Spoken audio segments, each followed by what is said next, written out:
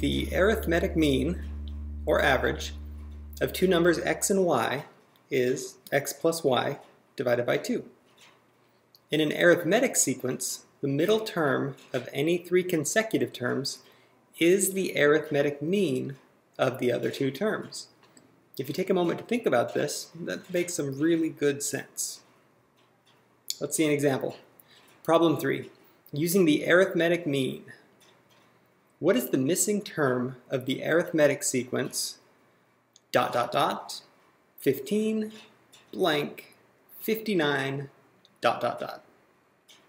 Well, according to what we saw above, that middle term is just going to be the arithmetic mean, or the average, of 15 and 59, the two terms immediately before and after it. So let's consider a very simple arithmetic sequence. Let's say 10, 12, blank, 16. Well, we know already the value to fill in the blank, 10, 12, 14. But because we're adding 2, our common difference, and adding 2 again, notice that 14 is right in the middle of 12 and 16. That's also one way to look at the average of two numbers.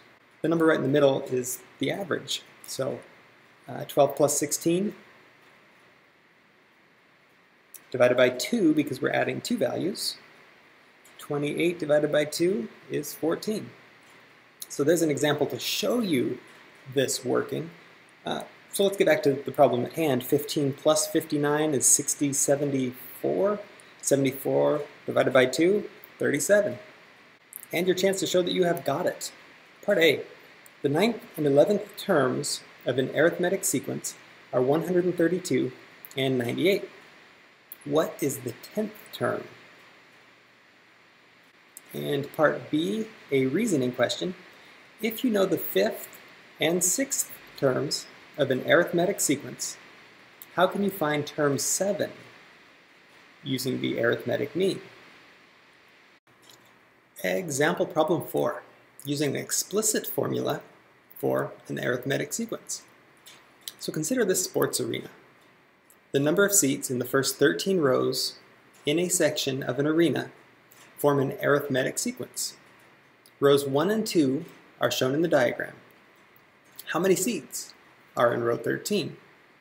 Well, note row 1 has 14 seats, row 2 has 16 seats, and we're told this is an arithmetic sequence. Given that information, we can tell that our common difference is 2.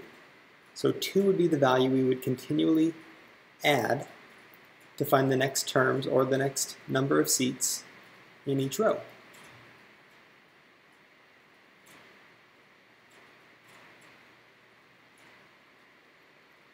Perhaps thinking of the sequence generated would be helpful. Now, recall from an earlier example problem, the way to find the nth term, in this case the 13th term, is to multiply our common difference, for us that's 2, by n minus 1, and add that to our initial value. So, to restate that, our common difference is 2. Our initial value a, or a sub 1, is 14.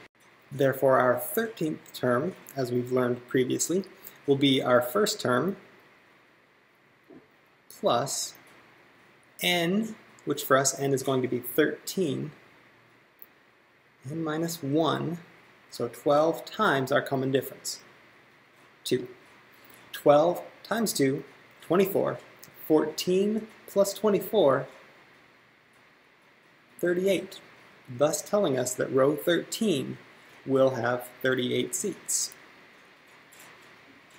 You may take a look at the books, step 1 and step 2, in order to see a more strictly algebraic approach to do the same work that I just completed.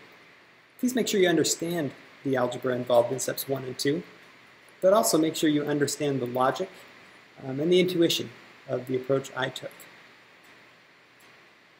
And a chance to show that you have got it. The numbers of seats in the first 16 rows in a curved section of an arena form an arithmetic sequence. If there are 20 seats in row 1 and 23 seats in row 2, how many seats are in row 16? Work carefully and make your selection from the choices below. And your lesson check for this section, all on one page.